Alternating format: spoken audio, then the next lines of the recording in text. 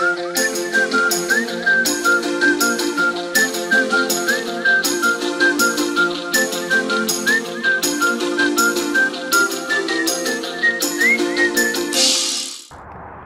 everybody and welcome on today's video. I went through some files yesterday. I realized that I said that I would post an update to show you the fusion on this tree.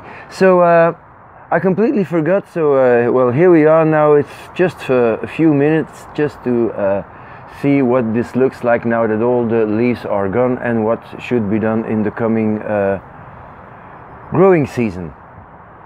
So I added a plastic ring to tighten it up all, and well, that should keep all the little seedlings that we have left here in position for the growing season.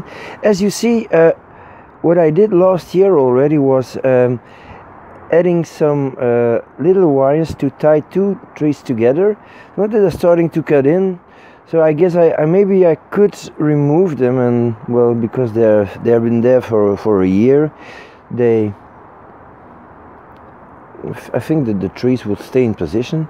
But then we come to the interesting part here, where you see that all the trees in the top here, they fused. So we have a complete fused part here. When I turn the tree, it's all round. And the interesting thing is that you see, you have some kind of a scar here. That's where the two trees, well, met and then grew, and then this will completely disappear, I guess, in time. So, well, if we look at the overall shape of the tree, I'm gonna zoom out.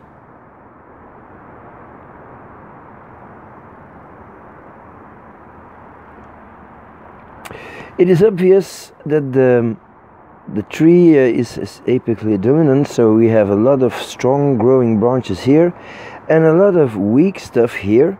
So I will in spring, not now because it's winter and you always have some dieback on these maples.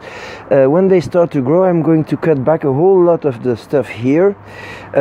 For example, this branch is okay, but probably I should remove this part, you see, so that we have a white canopy that can form, and I will let grow all the lower parts of the tree in order to fatten the trunk, and well, the more branches you have at the bottom, the thicker the tree will get.